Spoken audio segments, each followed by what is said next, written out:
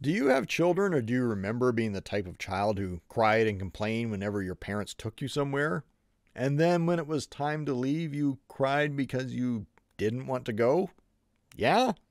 Well, welcome to the spiritual version of being that kid again. 3, 2, 1.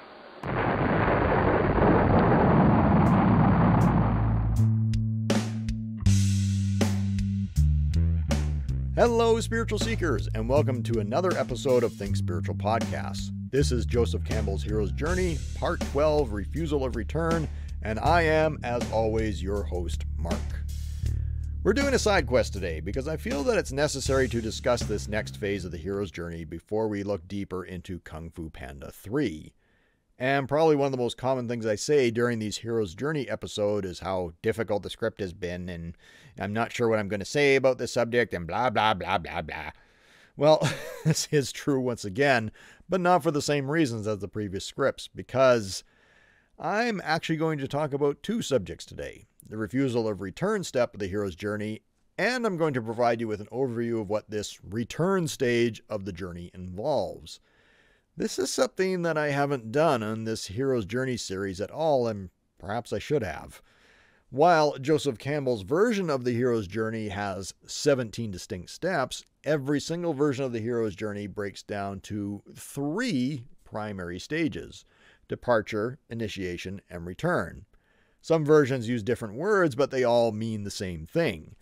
In Joseph Campbell's version, the departure stage consists of the call to adventure, refusal of the call, supernatural aid, crossing the first threshold, and the belly of the whale steps of the hero's journey. That departure stage can also be called the preparation stage, because everything that happens or everything that you do during that time is preparing you for the greater adventure ahead. Once you've spent enough time in the belly of the whale, it's birth or initiation time as the hero. Road of trials, meeting with the goddess, temptation, atonement with the father, apotheosis, and the ultimate boon are all the true incarnation of the hero's journey. During this initiation stage of the journey, you become the hero. Isn't it interesting that you become the hero in the middle of the hero's journey? And isn't it interesting that these first 2 stages are generally the only parts we see played out in most films and stories? Which brings us to the mysterious return stage, the stage of the hero's journey that we rarely see in its full fruition. And yes, I'm highly aware that I've talked about a lot of heroes in more than a few stories that have made it all the way around the wheel of the hero's journey. More on that in a few moments. Let's look at the steps of the return stage first. Refusal of return, the magic flight, rescue from without, the crossing of the return threshold, master of 2 worlds, and freedom to live. The first thing I'll point out here is that much of this wording is similar to the departure stage of the hero's journey. In fact, I would like to suggest that the return stage is a mirror image of the departure stage and also of the parts of the initiation stage. In departure, we have refusal of the call, the refusal to begin the adventure at all. In return, we have refusal of return, which I'm supposed to be talking about in this episode. Refusal of return is simply not wanting to leave the adventure, even though it may be over. Then we have rescue from without, which is very similar to supernatural aid. Crossing the return threshold is obviously a mirror image of crossing the first threshold. And Master of 2 Worlds and Freedom to Live are both return steps that contain many elements of the initiation stage, especially temptation, atonement, and apotheosis. In fact, as we will eventually cover, Master of 2 Worlds and Freedom to Live can practically be heroes' journeys of their own. So let's take a look at a few of our past heroes' journeys completionists and examine the return stages a little closer. Ryan Stone from Gravity certainly completed her hero's journey. She could have chosen to die in space, her refusal of return, but she didn't.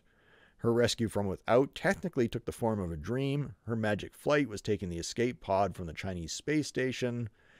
Ryan's crossing the return threshold was literally falling back into Earth's atmosphere.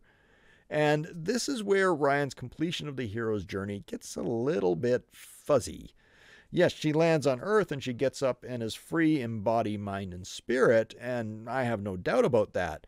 But there's a piece missing here that leads me to believe that Ryan needs to go around the wheel again to find her own true bliss. And this is where Nancy Adams from The Shallows may be a more complete hero than Ryan Stone. Nancy's return journey begins when she kills the shark. She wants to return to land, but it seems like she lacks the strength. However, the ocean itself provides her with the magic flight by carrying her to shore. And Nancy receives a little rescue from without help from her taxi driver, Carlos, who pulls her to shore. That's the crossing of the return threshold moment. A year later, we find that Nancy has become a doctor and she is teaching her little sister to surf the waves. In these actions, we know that she has become the master of two worlds and has attained freedom to live, but we don't actually see any of it happen. We just know that it does. And this is why I wanted to talk about this return stage of the hero's journey before we dive into Kung Fu Panda 3. Because Kung Fu Panda 3 actually gives us a true return journey. It's the only true return journey that I'm aware of. Okay, Thor Ragnarok is also a return journey, but Thor still has more adventures to take before he reaches the height of his potential. And there are definitely elements of return journeys for a few characters in Avengers Endgame, but we'll deal with those in future episodes. Whereas Poe actually attains his fullest and most complete self, and he freely gives from that enlightened self. Because that's the ultimate goal of the hero's journey, to find your own true bliss, and then to return with that bliss in order to become your highest self, and to share your knowledge with others. Joseph Campbell, well, he put it this way: the whole idea is that you've got to bring out again that which you went to recover, the unrealized, unutilized potential in yourself. The whole point of this journey is the reintroduction of this potential into the world, that is to say, to you living in the world. You are to bring this treasure of understanding back and integrate it in a rational life. It goes without saying that this is very difficult. Bringing the boon back can be even more difficult than going down into your own depths in the first place. Boy, for a series entitled Joseph Campbell's Hero's Journey, I certainly don't quote the guy very often, do I? But to put all that in layman's terms, what you find in the depths of your soul, the ability and strength to be your own hero, to save yourself, and the lessons you learn along the way need to be brought out of yourself and lived in everyday life. These experiences and lessons most likely also need to be shared with and taught to others. That is why you eventually have to leave the adventure behind and return to normal existence. Ah, there we go. Now I can finally get into today's step of the hero's journey, refusal of return. It's pretty easy to see why you may not want to return from the adventure. Once you're comfortable in the depths of the soul, why would you want to leave? To hell with the rest of the world. Just let me stay here and enjoy my own weighty contemplations. Yeah, honestly, I've been in that very place. A few years ago, I didn't give a rat's ass about the rest of the world. Okay, in one sense, I still don't, but bear with me here. I would have been quite happy to let the world around me devolve into chaos. I just wanted to be in my head and deal with my own emotions and my own interests, and who cares about anything else, right? But the hero's journey doesn't work that way. You left your normal existence to go on the adventure, and your normal existence was, most likely, intolerable or no longer sustainable. You weren't a master of that world, so you left that world in order to master another. The entire point of the hero's journey is to bring the two worlds of your soul and your body into alignment so that you can be master of both and step between both worlds with ease. If you don't return to some kind of normal existence, your full potential will never be realized. This is why you can't refuse returning for too long. Remember that these stages are mirror images. If you continually refuse the return journey, you could possibly end up at the same place as refusal of the call would have left you, and the entire journey would come to a bitter end. The more I refused my own return journey, which I didn't even realize I was doing, the more bitter and depressed and angry at the world I ended up being. Here I was refusing to return to the world with the very lessons and messages that I believed that certain people needed to hear. Certain people, mind you, not all people. Every message and every method can't be for all people. Many of us have had similar life experiences, but that doesn't mean that every message resonates with us all the same. This is another concept that Kung Fu Panda 3 deals with, and it's a little off topic in this one, so we won't go that direction at the moment.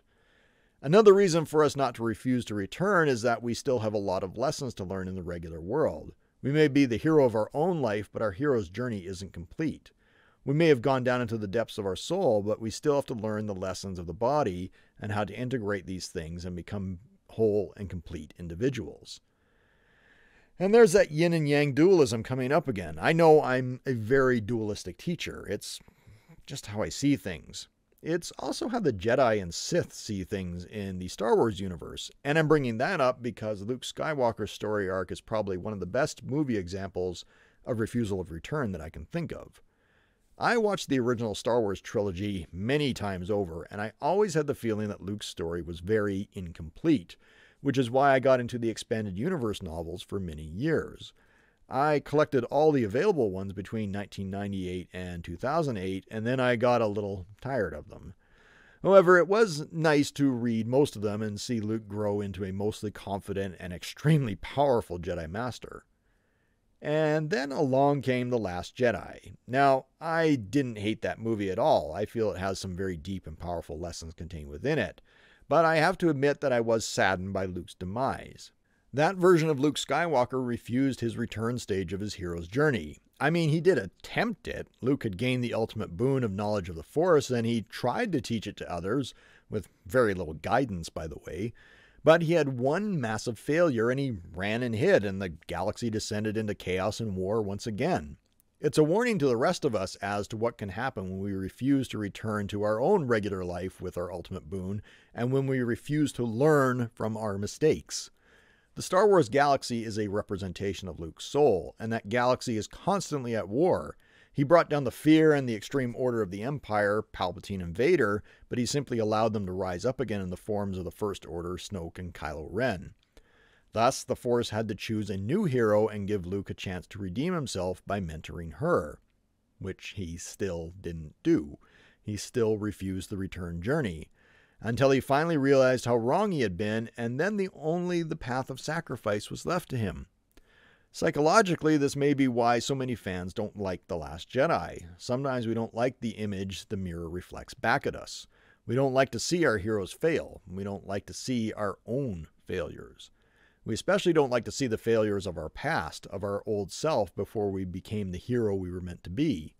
But we need to see those failures. We need to acknowledge them. We need to accept that we are never going to be perfect and get everything right every time. We need to accept that the path of learning doesn't just end because we found what we were looking for, or we found something better that we weren't looking for, but it's what we really want, if you remember my Ultimate Boon episode. And that is why you have to get up and begin that return journey, even if you have no idea how to get started. When you take those first steps, your direction will eventually make itself known, and your magic flight will begin. But that, my dear listeners, will have to wait for the next Hero's Journey episode of Think Spiritual Podcasts. Thank you very much for listening or watching today. Please like, share, comment, criticize, subscribe. I have been your host, Mark. This has been a talk about Step 12 of Joseph Campbell's Hero's Journey and how it applies to your life. And I know that if you refuse your return to your normal existence, that great lessons will be learned and you will change yourself so that even greater lessons will be taught in order to change your world. You have all the weapons and knowledge you need within you. I will see you on the next episode of Think Spiritual Podcasts.